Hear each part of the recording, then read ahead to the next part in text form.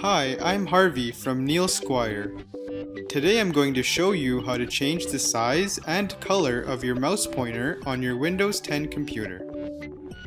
Whether you have low vision or just have a hard time locating your mouse pointer, changing these settings can reduce eye strain and make using your computer more comfortable.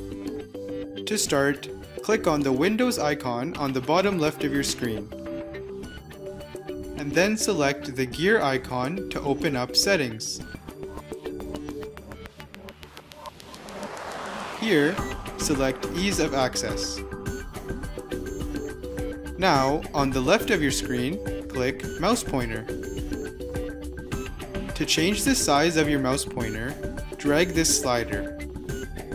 Drag it to the left to make it smaller, or drag it to the right to make it bigger.